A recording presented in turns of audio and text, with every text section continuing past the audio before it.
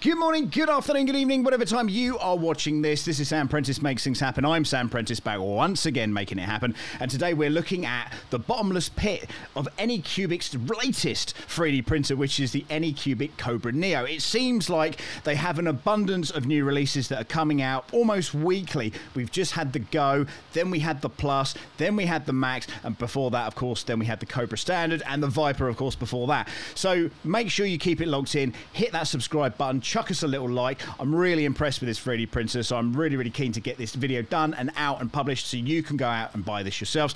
The discount codes will be below. Any comments also go down below as well. So let's get straight on into this one. Here we go.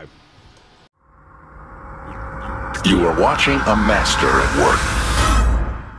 If you've been looking to start out in 3D printing, I suspect there have been an abundance of concerns around which printer should I buy. Am I making the right decision, value for money, and will I get the support required to enjoy my time inside this space? Needless to say, the answer is, well, complicated. And many over the years, when looking to buy a 3D printer, tend to go for the Ender 3 or Ender 3 style 3D printer. Why? Well, because they're affordable, easy to work on, and deliver on more than fair print quality, which is why you see countless Ender 3 clones inside of this market. The Ender 3 was actually released in 2018, so in 2022, what can we expect from the grand range of budget-friendly, easy-to-use 3D printers that also add advancements to the original idea?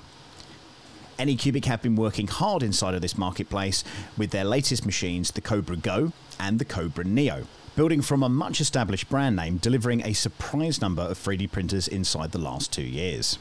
So here we have the Neo, and let's get the name choice dealt with, as Creality Ender Neo was launched in August this year also. It seemingly has an accidental name clash. However, where the machine shares the name part, size and delivery, Anycubic's offering, which in my opinion looks aesthetically pleasing, the key price points, the user experience is, well, going to be the deciding factor. And the good news here is that the Anycubic Kobra Neo is no slouch. With an inductive probe for auto bed leveling, a new redesigned hot end and direct driven extrusion system, you are set up for printing a wide range of materials. The build volume, well, unsurprisingly, is 220 by 220 by 250, and it's set in with a dual coated PEI flexible build plate, so you can print on either side. The nozzle will get up to heat of 260 degrees, with the bed tops out at 110.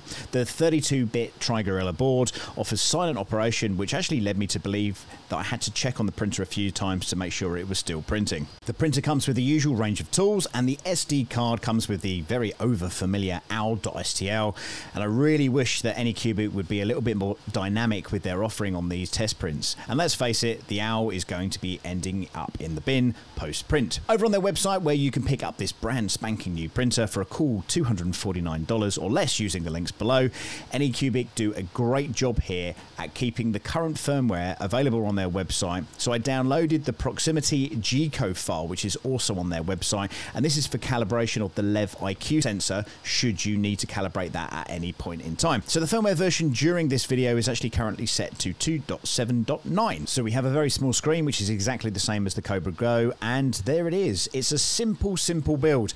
You put 2 screws in for the screen, and you put 2 screws in either side for the Z axis. The hot end actually just clips on with another 2 screws. You plug all your cables in and you're pretty much ready to print. Now, if this is your first 3D printer, the build of this is actually very simple. Follow the instructions that's on the card. Make sure that it's set on the power supply to your country. It's 230 in the UK here. And basically all we're going to do is unpack the box. It gives you a range of tools, including spanners, Allen keys, snips, and of course a spare nozzle. And just quickly, my channel sponsor today is PCBWay.com. They are affording me to keep the lights on and the projects rolling out. If you don't already know, PCBWay offer PCB prototyping, assembly, and specialize in various elements of CNC and 3D printing. So on one particular part of the site, they show off a range of projects that other users have submitted to the community. Today, my focus is on Boardfish, who has come up with a wiring management system for their 3D printer. You can order the PCB directly, and the bill of materials and the GitHub support page is also linked on that page. And links, of course, will be in the description below. Thank you once again to PCBWay. Let's get back to the Neo. And here it is. Well, I've had this for about a week and a half, maybe 2 weeks now. The idea was to do a live unboxing on a stream. Unfortunately, Anycubic's marketing department changed the dates on me. literally about 2 hours before we were about to stream it, which was a bit of a shame. However, it's given me a little bit more time to play around and tune and play with different things and print different things as well, including this awesome STL-Flix Knight, which holds your Xbox or PS5 controller. So let's start at the very beginning then. This is the first owl, in fact, that I printed up on this, which didn't come out too badly at all. Now, I did calibrate the E-steps and I did do a PID tune as well. Then we've got a Joker Batman here as well, which is come off of Wexter. This is another Wexter print as well, which came out, again, really, really nicely. And as I say, this is the STL-Flix Knight, and there's a tiny weeny bit of under extrusion on this, but you'd have to really, really look into the intricacies of the detail really to kind of see that. But this was printed in Polymaker Teal, and from Anycubic is, there you go, it's come straight off the bed.